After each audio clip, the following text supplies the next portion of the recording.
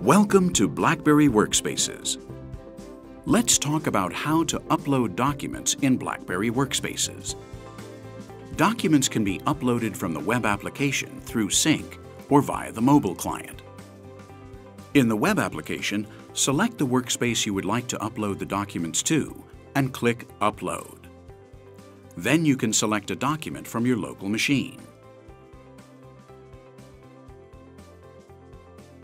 The box to notify group members will be checked by default. This means that all users with access to that workspace will receive an email notification that a new document was uploaded. Click Next to complete the upload. A simpler way to upload documents is through Sync. Sync provides a quick and easy drag-and-drop interface for uploading your content. Just drag and drop the files into the appropriate workspace.